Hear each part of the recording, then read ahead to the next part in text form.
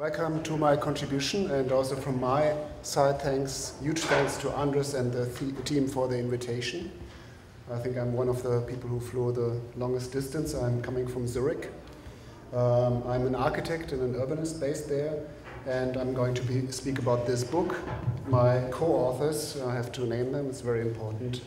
Irini Kasumi, Kis Christianse, whom some of you may know, and Christian Zalewski, and it was published this summer in Rotterdam. It's, as Max said, the result of our work at the ETH, and we're looking at 8 European airports in this book.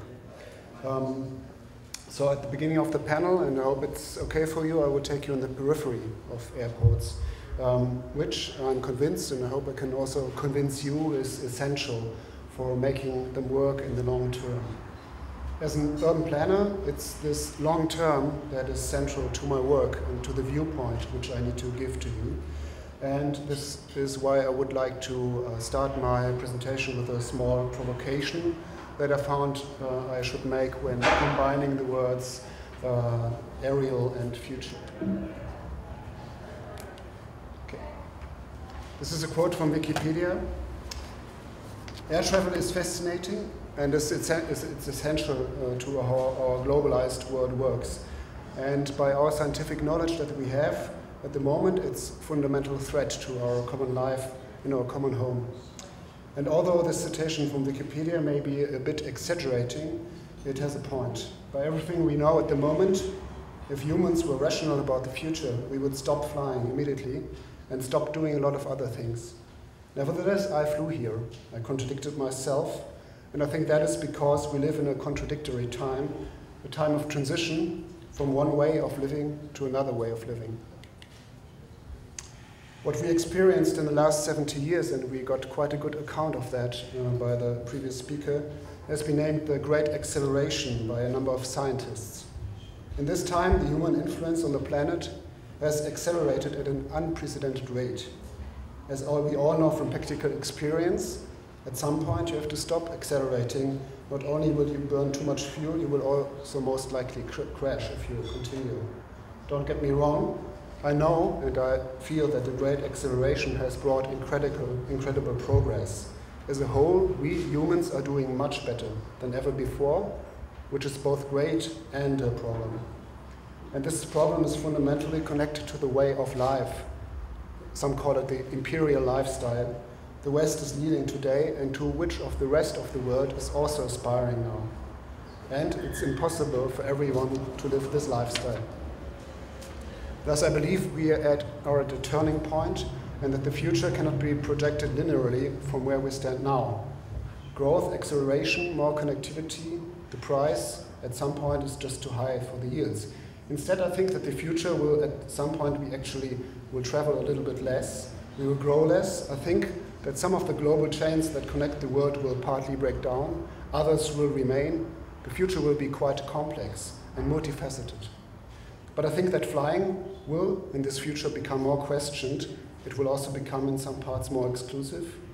I think that local economies will become more important, and I think that both of these points are highly relevant for airports, and I would like to keep you to keep this in mind for later.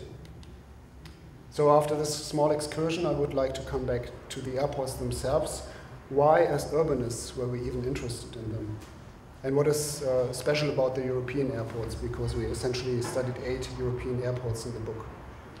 The airplane is, as we all know, the last wave of transportation, and we can observe that all of these waves of transportation have always fundamentally changed our lives, and our cities as well. But why air travel is expanding around the world, as you can see on the left, in Europe we observe a certain saturation. So on the right you can see that on the top graph the foundation of new airports has almost stopped. Germany is trying to open up a new airport since many years and is not getting it. And airports are becoming more integrated into the urban structure, the graphs which you can see at the bottom. So we have more links to the airports. So essentially we thought this would be an interesting point to have a closer look. For our research we chose 8 European airports. All of them are among the 20 largest in terms of passengers. They was founded at very different times. The first one, Amsterdam, around 1914. The last one, Munich, at the bottom right, around 1992. And they have undergone different stages of alteration, most of them trying to get into the parallel runway system at some point or close to it. And it's really fascinating to see how these infrastructures changed over the time and their urban surroundings as well. We traveled a lot into these urban surroundings of these airports and conducted photographic portraits, which you can also find in the book and compare. We found urbanistically intriguing things. We found a contrast between the highly designed, process-optimized airports and their sometimes very improvised and chaotic surroundings. So you see here 4 photos from Amsterdam with Schiphol Plaza on the top left, which some of you may know, but also on the right, happy parking, which is kind of a valet parking in the periphery of the airport. Some people storing trailers, and also we noticed a lot of infrastructure connecting the airport to its surrounding, a highly rapidly developing urban structure. There's the contrast between the open, sometimes empty landscape, it's a great potential, and the intensely used terminal areas, and the collision of the office parks, which are kind of the signs of globalization, and other urban structures around them, which are more traditional and more like from the cities that were there before. It proved quite difficult to find a frame of reference for really researching these areas. Airports have multiple effects on multiple scales. They reach out quite far into their urban surroundings. In fact, we made out 5 different effects on the urban structure: territorial, and the territory of the airport; aviation, then the flows, the allocation effects around the airport, and the urbanization, which stretches out 3 hours drive from the airport or farther away. We found that airport noise, which is obviously aviation effect, was urbanistically maybe the most unique feature of the airport as a traffic infrastructure. You can clearly see on this map, it's Zurich. You can see the noise of the airport, the noise of the highways and the railways, and you can see that here we have something that is of a completely new dimension in terms of its effect on the urban structure.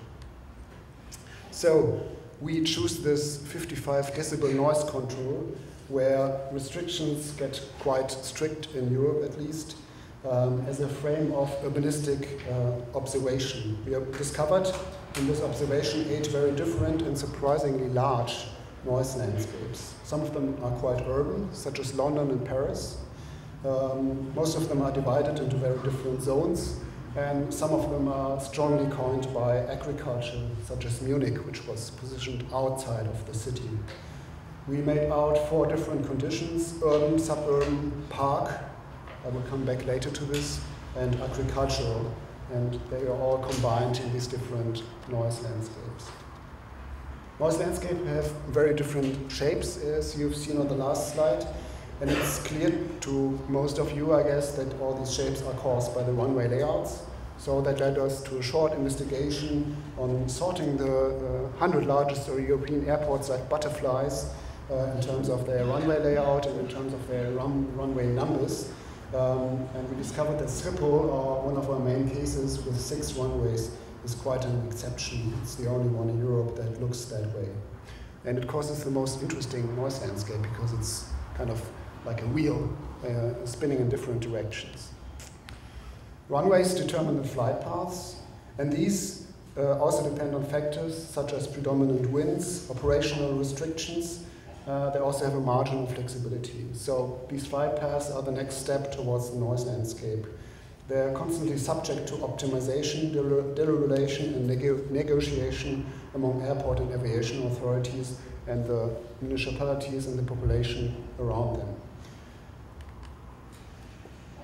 As a result of such negotiations, one of the results, so we did that for each of the airports, we researched what are the legal implications of this noise landscape. In Zurich we have a very interesting thing, it's called the Zurich Flight Index, It was created at a certain point to top off the number of people affected by noise. You see the graph at the very bottom right. They defined an area where everybody should kind of try to not have any more population growth and to not have any more people affected by the noise. And as you can see by the graph going up to the right, the instrument somehow didn't prove very efficient in doing that. I think there's still a lot of trial and error going on in these noise landscapes, trying to negotiate between airport and its surroundings. And I think that these tools are just the beginning of a complex technologically advanced negotiation mechanisms around airports. We experience changes in noise monitoring, in mapping technology, GIS, and just an example, when we presented the book in Zurich, the boss of the Swiss Federal Aviation Authority told us that they're actually building a 3D interactive model of the airport and its surroundings, modeling each airplane's noise impact on surroundings, which should be implemented in the next years to negotiate exactly these flight paths with the surroundings. And I think that this will come little by little in all of the airports. We have one of our authors in this book, Peter Ortner. He looked closer at Heathrow, and it's also an interesting example how airport noise is a mediator between the community, the airport operator, and the governments. Also, he noticed an increasing automation and digitalization of the measurement of noise. So on the left, you see the airplane approaching, and on the right, you see the so-called web track software. Where you can online look if you heard a plane overhead, what kind of plane was it, how loud was it, and you can even on the website immediately place a noise complaint. So, and also they experimented with bundling noise over certain flight paths and got quite bad results because people were not used to the planes flying so concentrated over them. So I would like to argue here that these developments make it important to think the airport as an infrastructure together with its impact space, and that this is also a design question.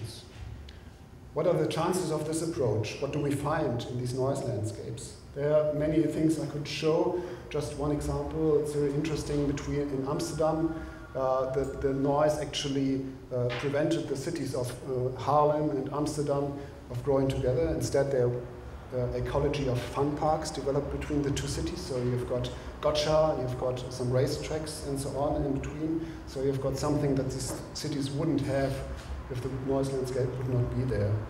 In other parts, you have data centers, you have got office parks, you've got golf courses, international golf courses directly connected to the airport. You've got prisons, this kind of thing. And as you can see, you also have a dominance of traffic infrastructure. I think I will skip this part and just say that we made out patterns that are similar to all of these noise landscapes. But I also would like to say that all of them are quite individual, like the individual cities. So none of them is like the other. Amsterdam is also interesting in the respect that what I call embracing tension, that there are several projects in its surroundings that embrace this tension between the airport and the surrounding area, which is also kind of a little bit grounded in the Dutch planning system and the Dutch system of communicating about the built environment together. So for example, there's a noise park which takes the airport noise as an idea to create a landscape. Also around the airport there are kind of closed loops, logistic parks developing which we try to take sustainability to the next level. And I think that in the future that I've sketched and which has some very unknown aspects to us, the embracing of this tension is essential for airports. So, and I think that one of the ways to think them would not to think them as infrastructures that are competing in a global capitalistic system, but as infrastructures that are serving the local societies in the best possible way, something that will be demanded at one point or another. I mean, the other thing will automatically happen Anyway, last slide, Max. I'm trying to conclude with some central points. Designing better and smarter airports is important. Designing impact spaces is equally important, especially in the future where airports have to be much better connected and reconciled with stronger local economies and communities. I think that noise landscapes will be perceived as parts of the airports in a changed world, that complex negotiation tools are already developing, and that compensation will even play a bigger role than today, and it can also spark some very interesting things in noise landscapes. At the moment, half of Germany is discussing about the dying of insects, and for example, why could not an airport introduce some insect sanctuaries in these large areas, agricultural areas around it, making a positive impact. And this tension between ecological, economical concerns between noise and habitation, I think it has to be embraced and not ignored, and it has to be addressed positively. And last but not least, I think that we can look forward to seeing these noise landscapes in the future, because I think they will be even more interesting than they are today to us, discovering them, because each traffic infrastructure which has influenced our cities has caused a new city form to appear. And I think that the noise landscapes will also be a new city form, and it's critical how we design this. That's it.